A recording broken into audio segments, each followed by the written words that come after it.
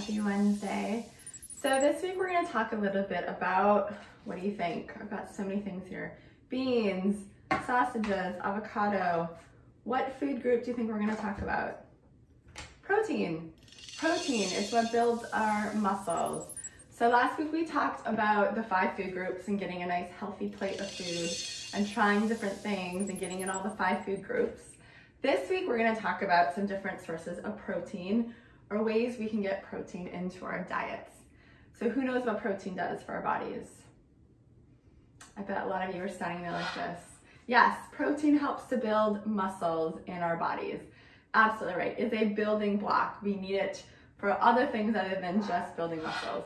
We need it for our beautiful nails and our skin and our hair and our internal organs, all those organs inside our body that make our body work.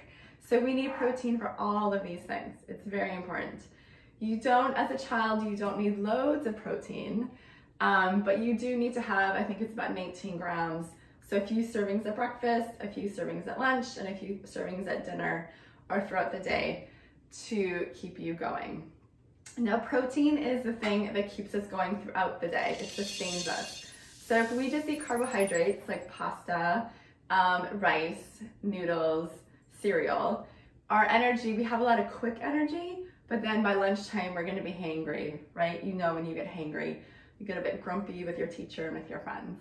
But protein is what gives us the energy that will get us through to lunch, and our stomach won't be growling so much. It will get us then, if we eat some protein at lunch, it will then get us to dinner and to bedtime.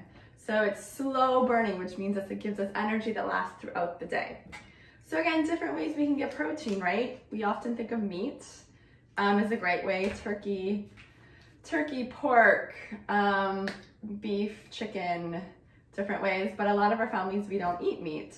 So some of us might eat fish, salmon, tuna, different types of fish that you can eat throughout the day. If we're vegetarian, avocados are a great way to get our protein, as are eggs. Some of us are vegan, so we don't eat dairy either. So we might focus on beans and legumes to get our protein, or maybe things like this, protein shakes that we can make with our protein powder. Cheese, I think is a favorite. It's a great snack. And yogurt has a lot of protein in it, different types of yogurt. So all different ways based on how our families eat that we can get protein into our bodies. So again, it builds our muscles, it gives us our beautiful hair, it helps our organs develop and work properly within our bodies, and it gives us that nice slow burn of energy throughout the day so we can keep on going. So the importance of protein is there. Like I said, it's a building block for a healthy diet. So I hope that you're trying to get in all these different types of proteins that you can. And again, look in your cupboards, look in your fridge, look in your freezer, talk to your mom and dad about making different lists and see if you can come up with some new ways to get protein into your diets.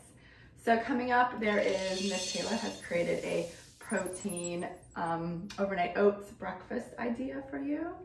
And there's also a strength building Tabata workout that you can do. Because I think most of us are at home doing virtual schooling today, so why not give the Tabata a go?